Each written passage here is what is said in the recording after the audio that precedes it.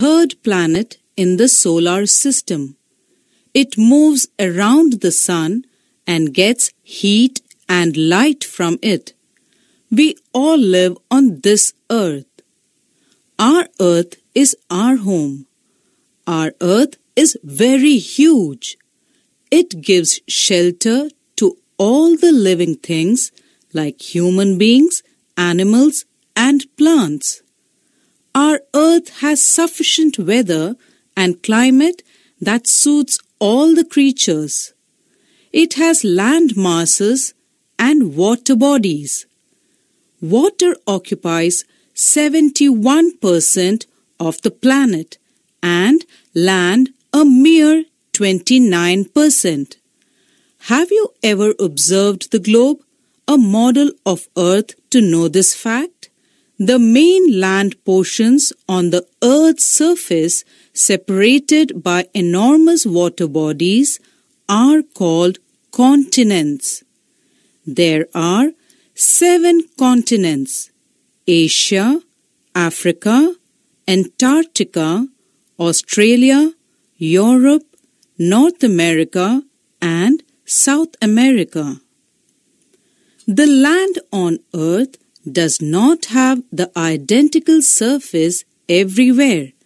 It has mountains, plains, valleys, forests, deserts, rivers, waterfalls, plateaus, etc.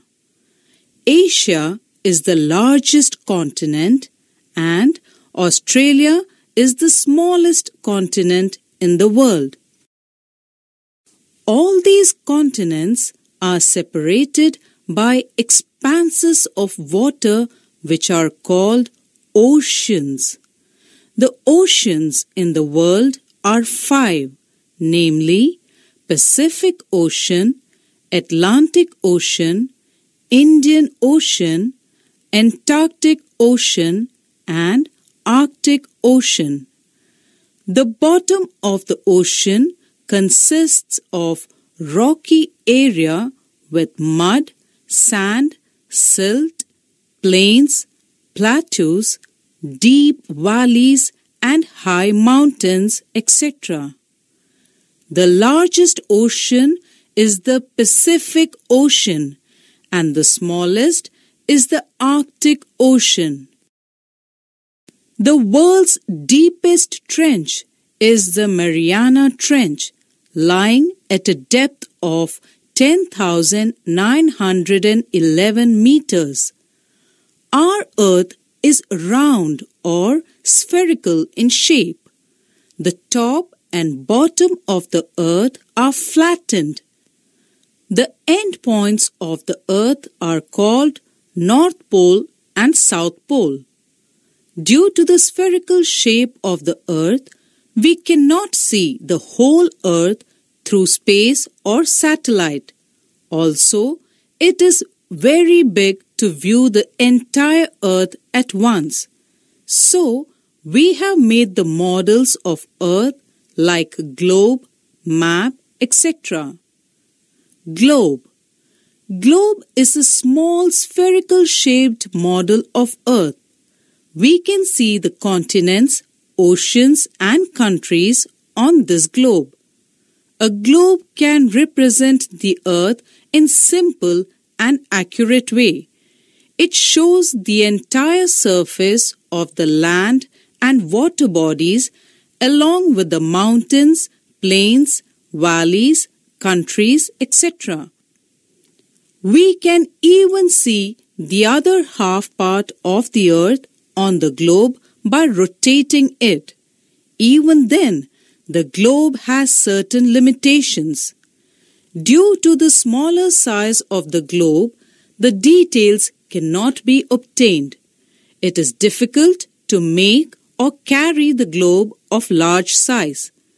It is not possible to zoom and view a particular part of the Earth with details.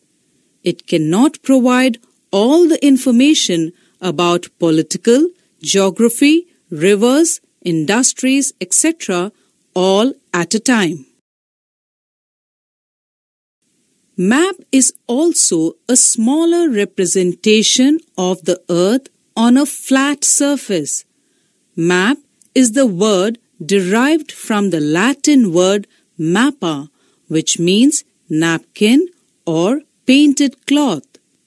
Flemish mapmaker Gerardus Mercator was the first person to publish Atlas. Atlas is a collection of all the maps in detail. We can even draw the map on a flat surface with more details than the globe. Drawing a map also has some limitations. The earth is spherical in shape. On maps, as we see the spherical earth only on a flat surface, the curved areas of the earth cannot be visualized accurately. Except for this reason, the map is very useful than the globe to study about the earth. Maps can also show mountains, plateaus, valleys, plains, rivers, oceans. Even maps can show the population, forest areas, rainfall, wildlife, crops, minerals, etc. in detail. We can read the map only if we know certain symbols and colors used in the map. Map reading is the art of getting clear information. To understand the entire information on the map, it is better to study the language of map also. World maps, continent maps, country maps, outlines, political, industries, rainfall, etc. are the different kinds of maps. Directions. The map consists of the directions on the top of it. The map should always be placed in the north direction. The top refers to north direction. Opposite to north direction is south. Our right is east and the left is west.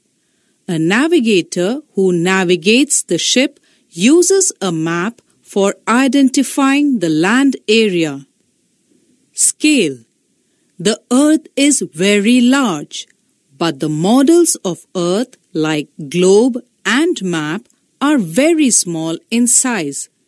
To calculate the distance between the two places like Chennai and Hyderabad accurately, we use a scale. The ratio between the distance on the map and the distance on the ground is known as the scale of the map. Maps are drawn according to these scales. Signs and symbols.